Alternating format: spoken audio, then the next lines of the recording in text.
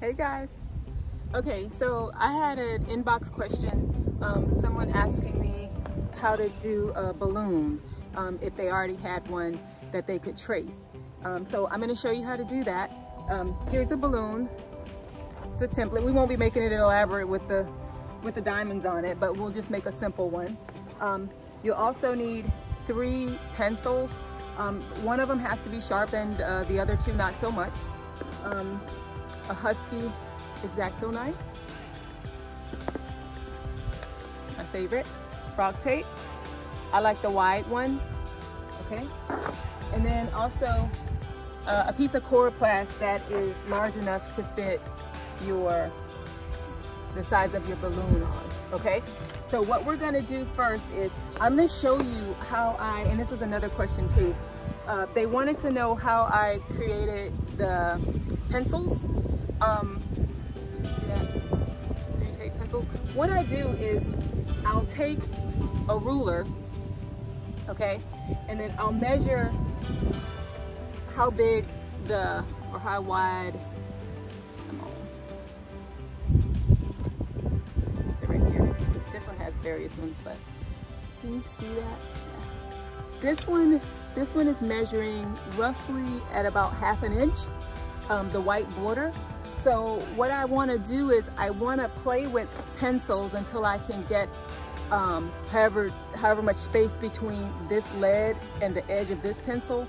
I want that to be the same width as this. So I'm looking for 1/2 inch. So these size pencils kind of work for me. They got close. You don't have to get super exact, but I'll show you how I did this. So basically what you want to do is you want to take one pencil that's sharpened, like this one, okay? This in this hand. You want to take one pencil that's sharpened, and then you want to take one pencil that, it doesn't matter if it's sharpened or not, but you know that's not. Okay, so this is the sharpened pencil, this is not, and then there's one more that needs to go above here. Okay, so let me explain a little bit. This pencil is going to draw the line for you that you're going to use as a guide to trace, to cut your border. So this one you want on the end. The one that's in the middle is the one that's actually giving you the space from the tip of your point to the edge of this pencil. That's how much wide. That should be a 1/2 inch. Okay, so this pencil is just here as a guide, and it's going to follow. It's going to follow on the edge. Well, I got this backwards, but it'll follow on the edge here. Okay, so that'll be a guide, and then the pencil mark will actually mark it. I know it's difficult to understand that right now, but that's how I tape my pencils together. So again, this is the final one.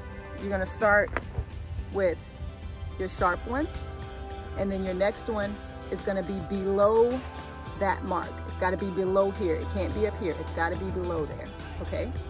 And then your last one has got to be above there, all right? So there you go. Once you have that, you're just simply gonna tape them together like that, and we'll do that. So we'll put our pencils down, get our frog tape.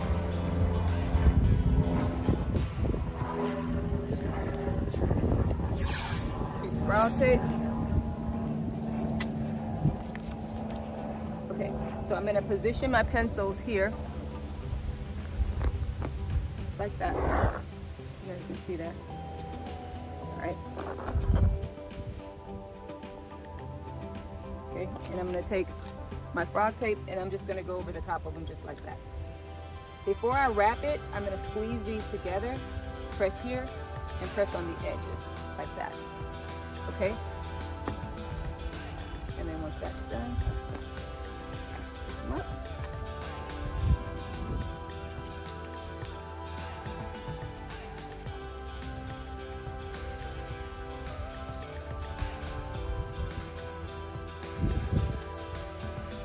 And that's it.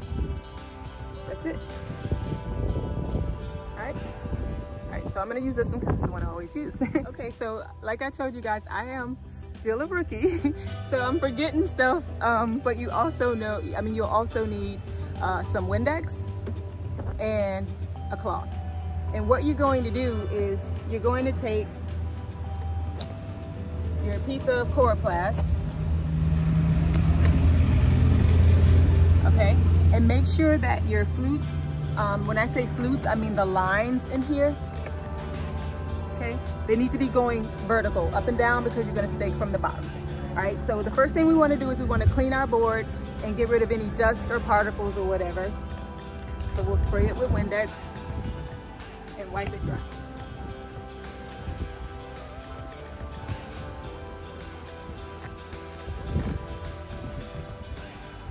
All right, now what we're going to do is we're going to take our balloon, our template, and we're going to trace it.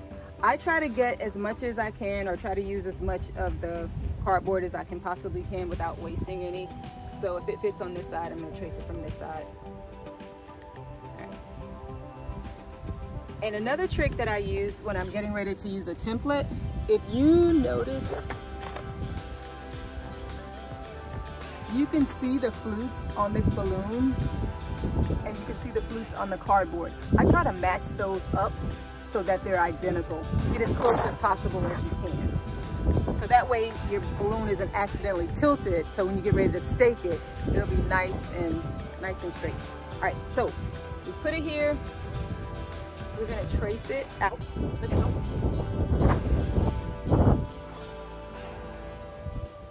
Okay, got that traced. And then we're gonna cut this out. So have our and I like to start where there is a point. So there's one here. I don't like to start on my curve. I'll just try to find a point. So I'll start here.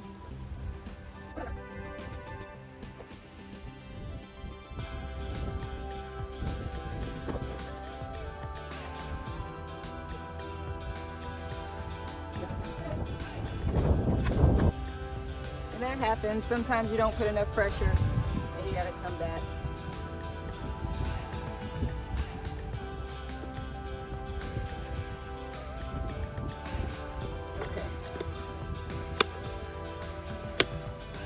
So now we have our balloon. And what I normally do, I normally will use the other side. This is a scrap piece from before.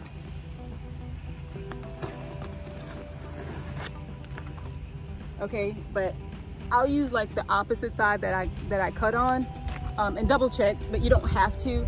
But it's because there's, like, if you look really close, you can still kind of see my pencil marks there. And because this balloon is gonna have a white border, I don't wanna see those pencil marks. So when I get ready to color it, I'll use the back side, okay? So what I'm gonna do is just hit this one more time, wipe it off.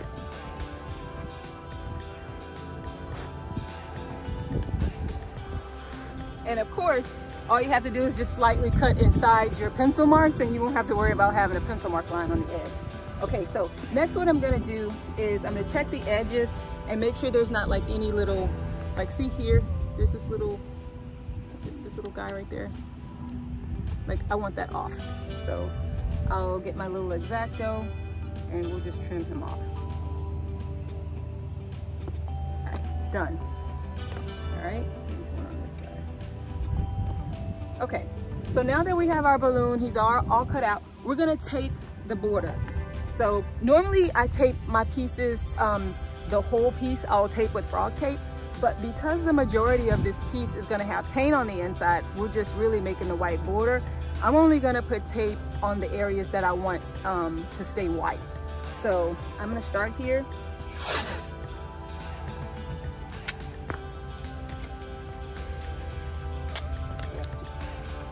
All right. Okay, so I'll put a piece of tape there across the bottom. And then what I want to do is I want to make sure that I put the tape on the same direction going around, but I want to make sure that I put the majority of the tape inside the balloon, because remember, we're going to be trimming around here. So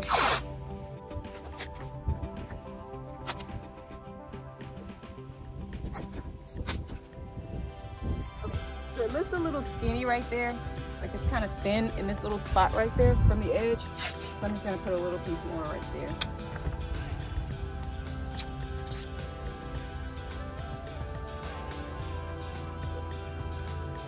Okay, so now that we have our balloon taped on the edges here, I want to put a little shine on it, so like a sparkle.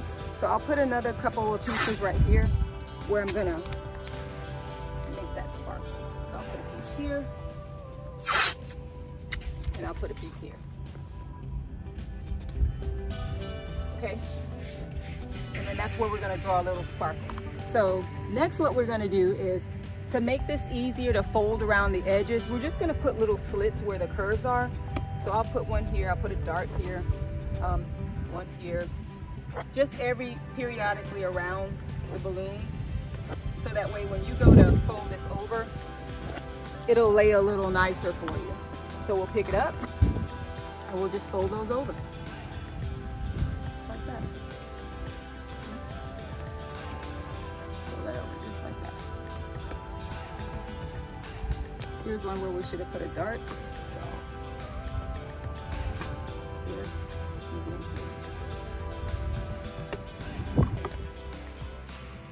Now fold that around there.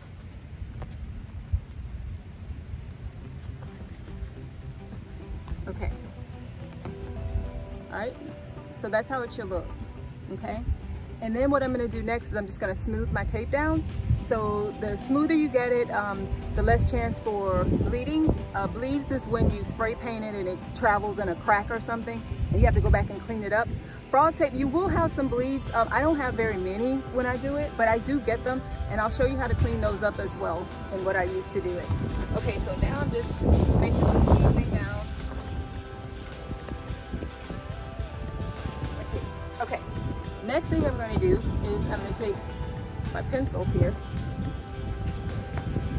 and with this side closest, okay, so it'll look like that. So basically what we're going to do is we're going to draw from here all the way around.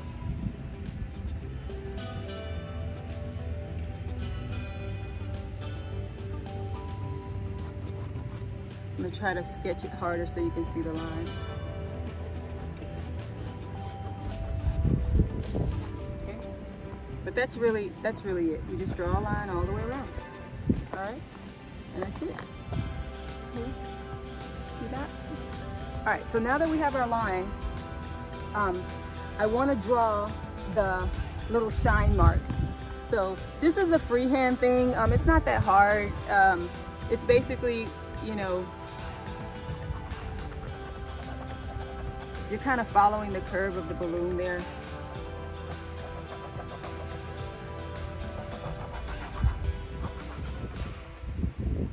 I need a little piece of more tape.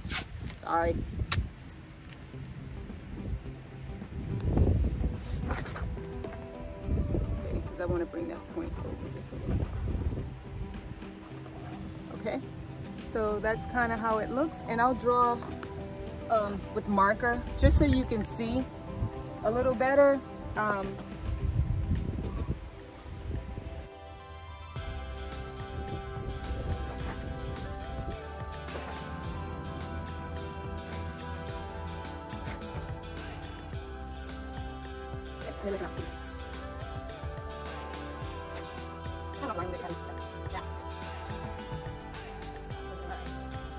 So now what we're going to do is we're going to tear off the parts that we don't want. So all of this green here, we're going to take off.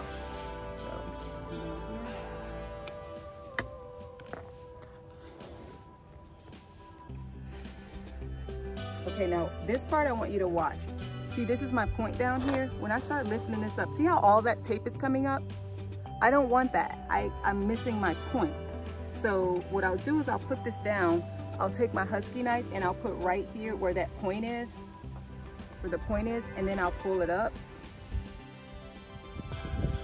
And then see, it lays it down. You can see that. See that? So it stayed down for me? So that's what we want. All right.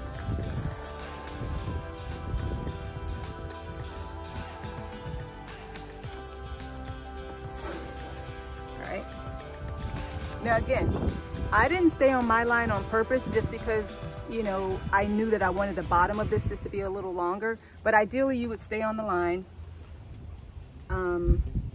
And this one is a little off at the bottom, so I'm gonna trim that and make that straighter.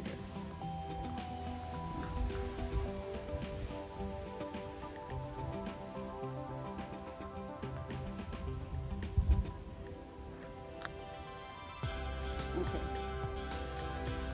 All right, so now we have this part to take off.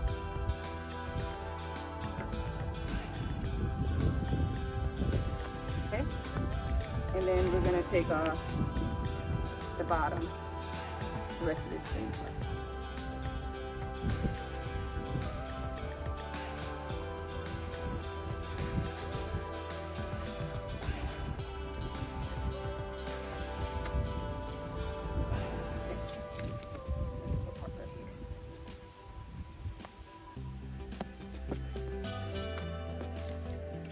All right, now we've got everything off that we want to spray a color. So next what I'm gonna do is I'm just gonna go back and re-smooth over on my edges one last time.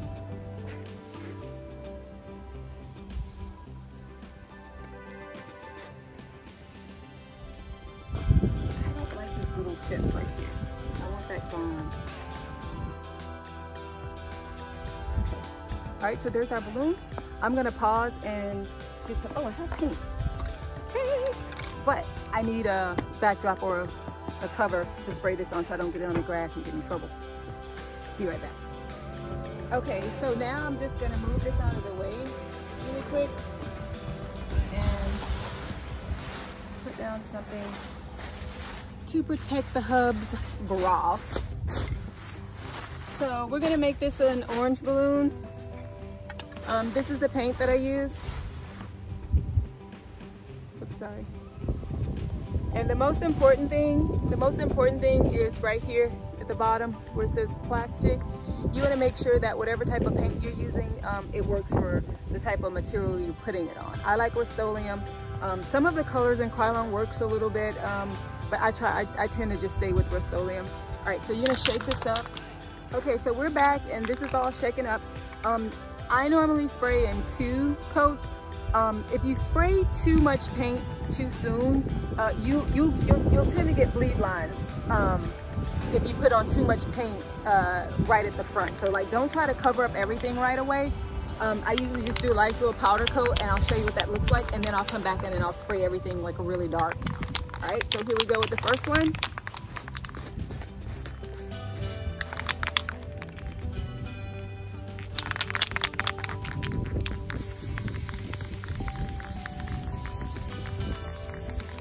Right? And that's how it looks after I do the first coat.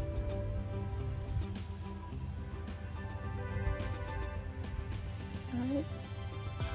So you see a lot of white in there, that's okay. We just want a nice little light coat so that the next coat that we paint, it'll stick a lot better. So we'll be back in about 10 minutes and we'll do the other coat in about 10 minutes.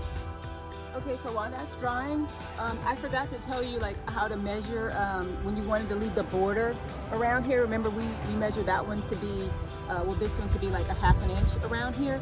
So just to test out the pencils that I had, I'm just gonna put a little mark here. Okay, you see that? Okay, so that's the distance from my pencil mark to my guiding pencil there. And then when we measure that,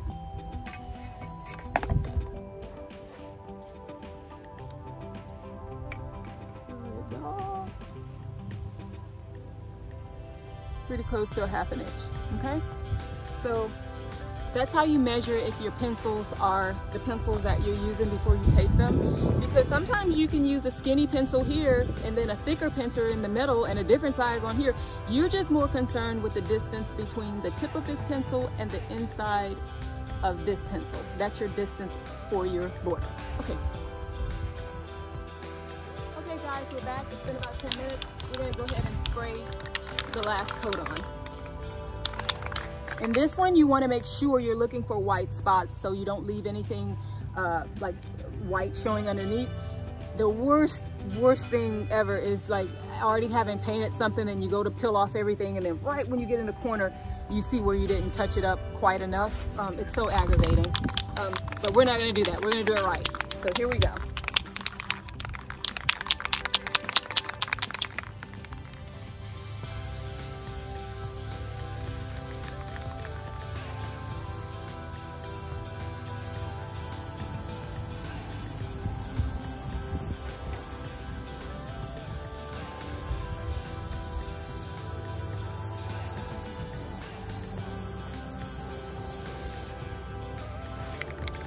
Now that's the first time my paint has ever dripped from the can. And I don't know why, but it did.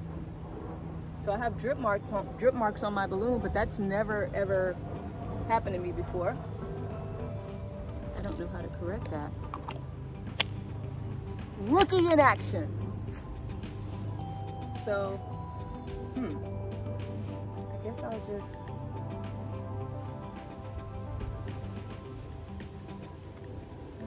can see that, but it dripped right off. But yeah, there it is. You see those drip marks? I have never ever had that happen before, ever. So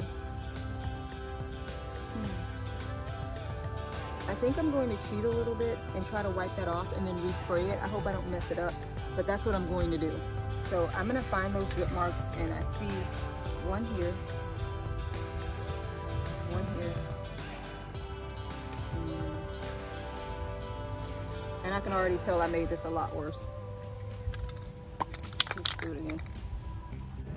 Okay, so the orange one, I think I may have botched a little bit, so I'm just gonna add this one on there really quick. Here's the blue paint that I'm gonna use for this guy. And I'll shake it up and I'll be right back. So we're gonna do a light coat first.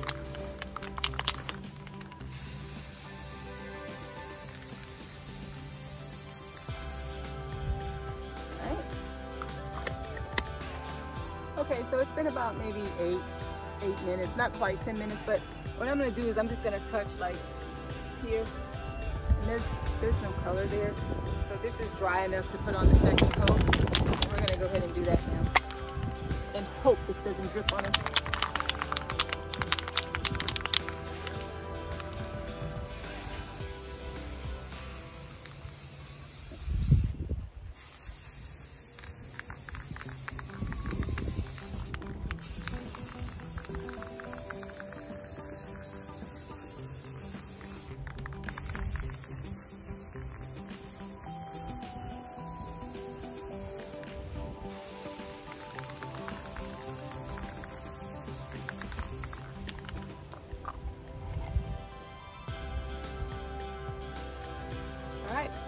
We'll be back in about 20 minutes. Okay, we're back, and it's kind of dry. We're gonna go ahead and try to peel off the green tape.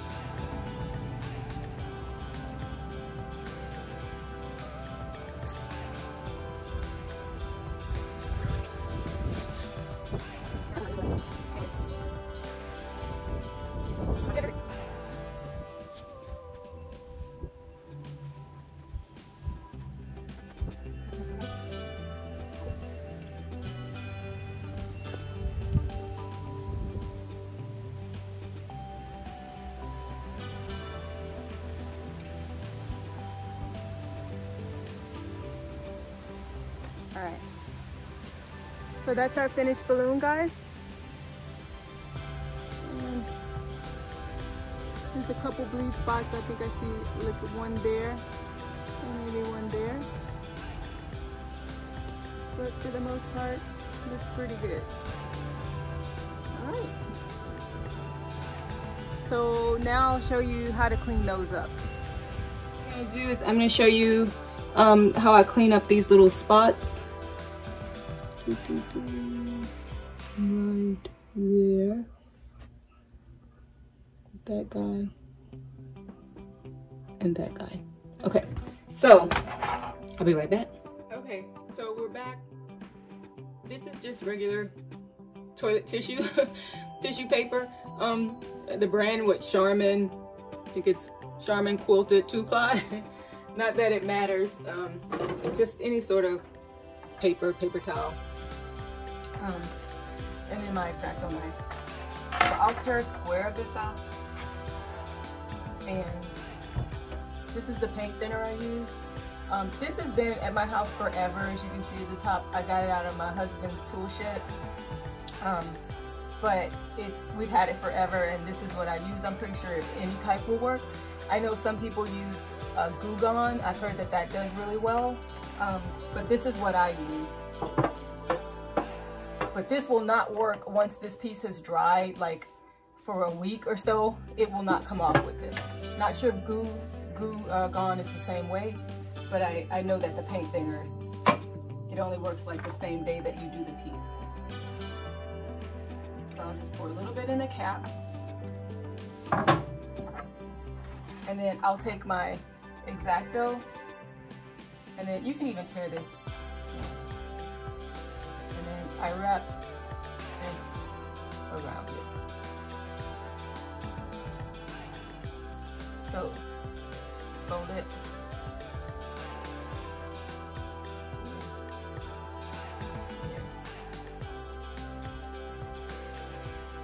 Just so you have like a little like that. Alright. Then I just dip the tip of it in there. And then I find my spot. And this should blur first. Like it should get blurry when you're wiping, and then it'll kind of go clear. So I'll put it here.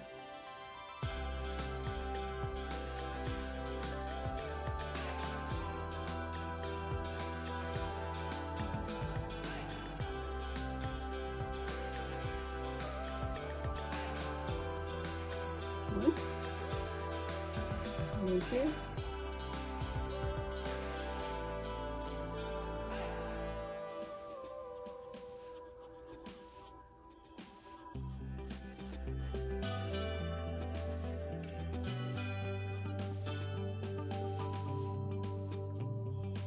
That one's gone. Cool. All right, let's look at the blue one. Okay, remember this was the blue one that we did after I botched the orange one.